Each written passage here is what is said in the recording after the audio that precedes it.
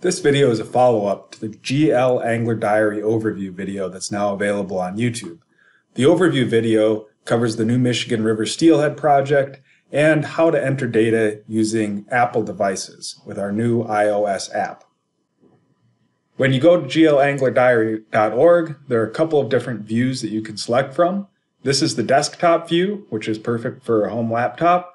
But if you want to enter data on a mobile device, you can click on Mobile View and get a layout that's a little bit more suitable for mobile devices.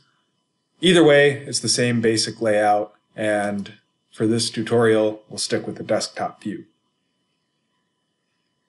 The first screen you come to has a list of your trips.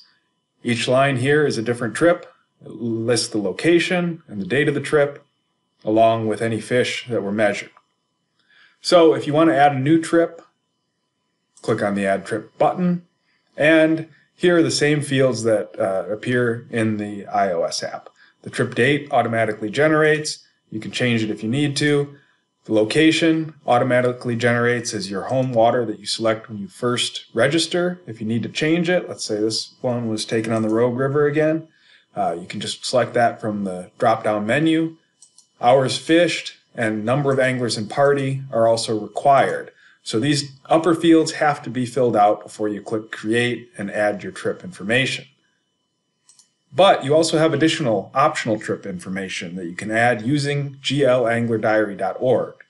These fields here are not available in the iOS app, and you can type in any particular notes you'd like to in this other location. Let's say I was on the Rogue River and I want to list Packer Road as my location. I can do that. It's not required, but I can put additional details in there if I want.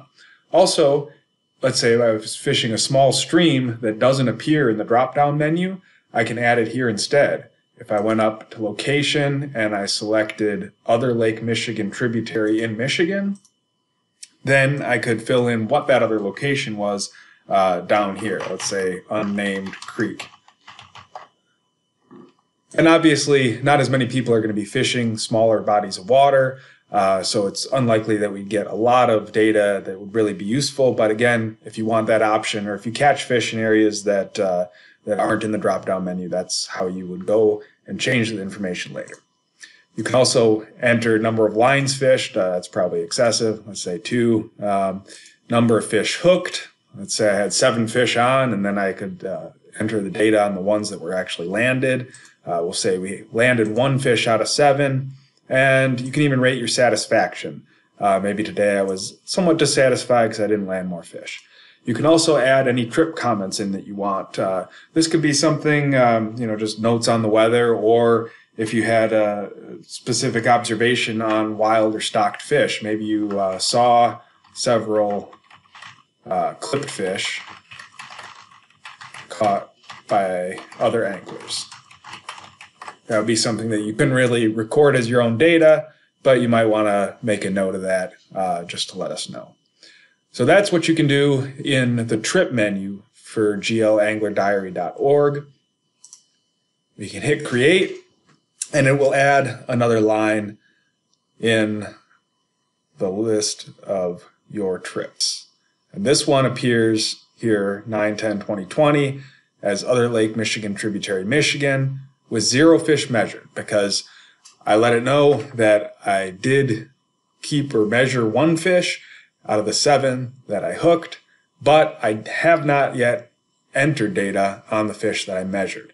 So for this line, I'll go to Add Fish, and this is the only way to add fish in the glanglerdiary.org system. You don't add fish at the same time as you add your trip data. You have to select Add Fish from the trip line that you are interested in. So I'll click on Add Fish here. It shows me the date and the location of my trip, and I'll click Add Fish to add details on the fish that I caught. So again, today's date is already there. That's linked to the trip that I already entered. I will say this fish is 22 inches long. Now, ideally, we'd measure every fish to the nearest 1/4 inch. But if you're waiting, especially if you're alone and you're trying to release your fish unharmed, it can be difficult to really get an accurate length to the nearest quarter inch. So do the best you can, certainly get length to the nearest inch whenever possible. And remember, we're looking for the total length, the distance from the tip of the snout to the tip of the extended or pinched caudal fin. And we really want that to be as accurate as possible. It's really important when we're trying to analyze the data later on and make some kind of an assessment of how old that fish might have been. That's really an important piece of information. So we'll say this fish was measured at 22 inches long and was released. So for the sex of your fish, if you know it, if it's obvious, definitely enter it. If it's a male, you may see a hook jaw or kype. If it's a female, it'll probably have a little fuller belly, maybe even have eggs squirting out. But if you're not sure, you can also put not assessed for sex. And that's typically, early in the run or in the fall, maybe a little bit harder to make that assessment. So if you do know, let us know. If not, it's okay. But we definitely want you to check for fin clips on every fish and look at every single fin. We do have a not assessed option just in case you accidentally let a fish go before you check every fin thoroughly. But ideally, we really want to know if that fish has no fin clips or if it has some other mark. And you notice there are some additional options here other than just adipose fin. These are the same options that appear in the iOS version of the app. But we'll say this fish had that adipose fin clip.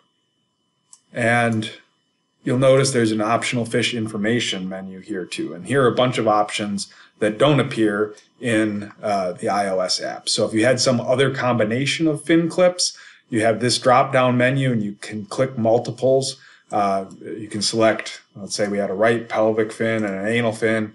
You could select both of those and enter that if you needed to. But those are going to be pretty rare.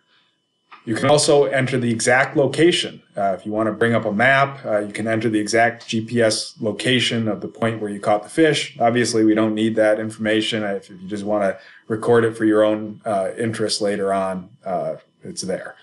We can also record time, depth of water, depth of lure, weight of the fish, girth.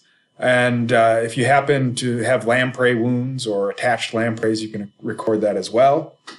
You can record the bait, the presentation, and down here is a catch-all for any comments that you have. So if you want to let us know something more about that individual fish, this is the place to do it. You can even upload a picture. This could be really useful if you have a fish with marks you're not sure about, or maybe if it has some kind of external tag with a number on it, or if it's just an unusual catch or you're not sure of the species, you can upload the picture there. And you can also send that information directly to glanglerdiary@gmail.com. If you want to send us an email and you have questions about a certain specific fish, that's another way to do it. So once you have all your information here entered, you'll click Add to make sure that you record all that fish information. So here's our 22-inch steelhead. We'll hit Add. It'll show that it recorded it. All the data is right here. If you see something wrong, you can go to Edit. You can also review all the details in this menu here. We didn't enter any of that optional information from this fish. All looks good. If you did something really wrong, you can just hit Delete and try it again. Or you can go back to your list. And again, we're looking at this trip for 9/10/2020. Go back to your list and you'll see that we now have one fish measured for that trip on September 10th, 2020. Another option here, if you happen to be a big lake angler and you are fishing, and you see on your fish finder a bait ball, a large school of ALY for other bait fish, you can add that image using this bait ball option here. Another option is to delete the entire trip. If you happen to have a trip like this stray one up here that you just want to get rid of, if it wasn't accurately entered, or if it was just something you were trying out to get the data entry procedure straight, you can just hit delete and delete the entire trip. And that's about it for the data entry using glanglerdiary.org.